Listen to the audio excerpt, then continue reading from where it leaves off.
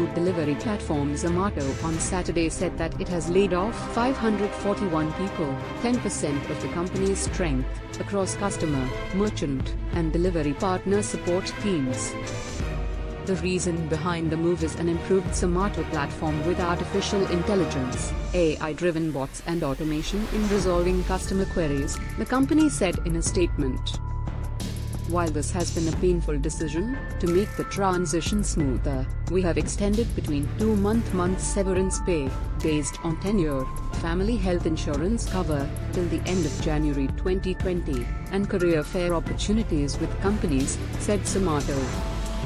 The company claimed it has improved the speed of service resolution and now only 7.5% of its orders need support. Over the last few months, we have seen our technology products and platforms evolve and improve significantly.